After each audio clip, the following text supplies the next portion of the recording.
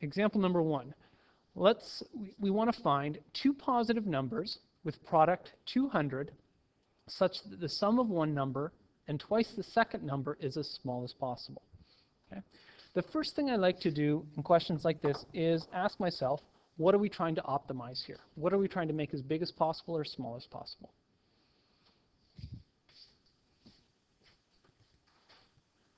And the thing that we're trying to optimize here is the sum of one number and twice the second. Okay? And we want to make it as small as possible. So let's choose some variables here. Let x and y be the numbers.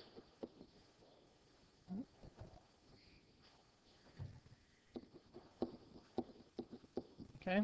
And the thing that we want to optimize is, we'll call S our sum, the sum of one number, x, plus twice the second number, y, and we want to make that as small as possible. So this is what we want to optimize here. Now, are there any restrictions that are placed on these two numbers, x and y, by our question? That is one thing. So we know that x times y has got to equal 200. Okay? And is there any other restriction placed on these? Yeah. So this gives us our domain here. We know that x must be greater than 0, and we know that y must be greater than 0. Okay? So we've got the thing that we want to optimize, our sum here, and we've got this other relationship between x and y. If we're going to take the derivative of this, we don't want to have two variables in here. So we want to express this as one variable. So let's express this whole thing in terms of x. We can use this relationship over here, x times y equals 200, to say that y is equal to 200 divided by x. And then we can sub that into this expression that we want to optimize. So our sum is now x plus 2 times 200 divided by x. Okay? And this is what we're going to optimize here. Okay? Now we optimize it by taking the derivative and setting it equal to 0 and trying to find our critical numbers. So let's put this in a form where we can take the derivative a little bit easier.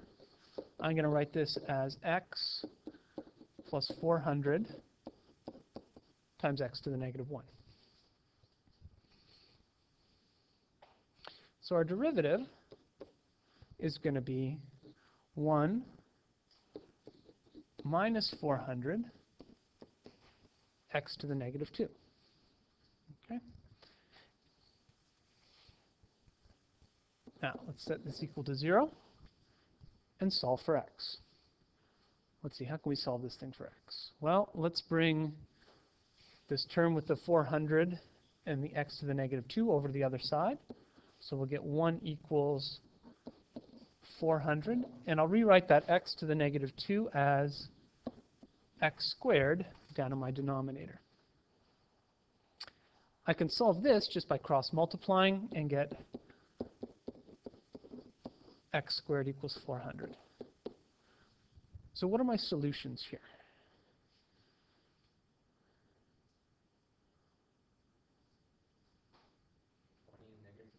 20 and negative 20.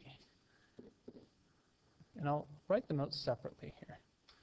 Positive 20, negative 20. Now, is there one of these things we can reject right away? Yeah. Negative 20 is not in our domain.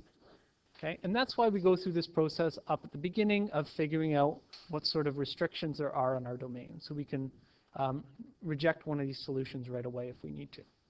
So x is positive 20.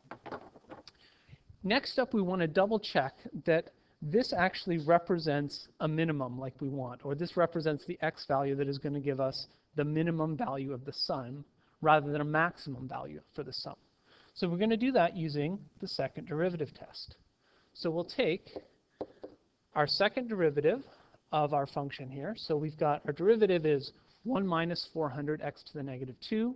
So our second derivative is going to be what? Positive 800, bringing down the negative 2,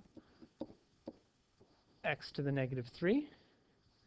And we want to evaluate that at our critical number of 20. So that's going to give us 800 divided by 20 cubed.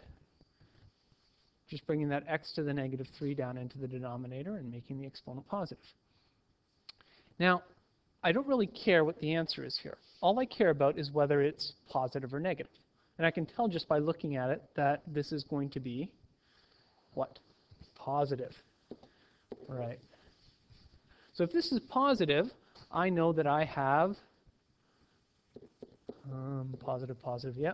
I have a local minimum. And at this point, I go back to the original question, and I think, yeah, okay, I was looking for a minimum, so that's good.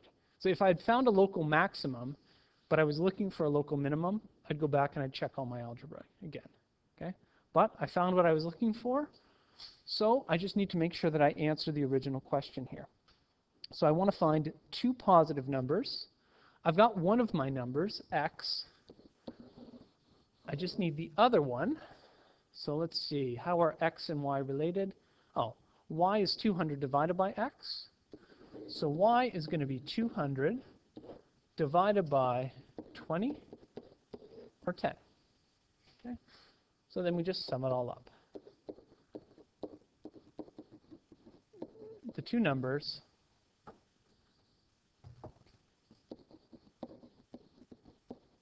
are 20 and 10. Okay? And there's our answer.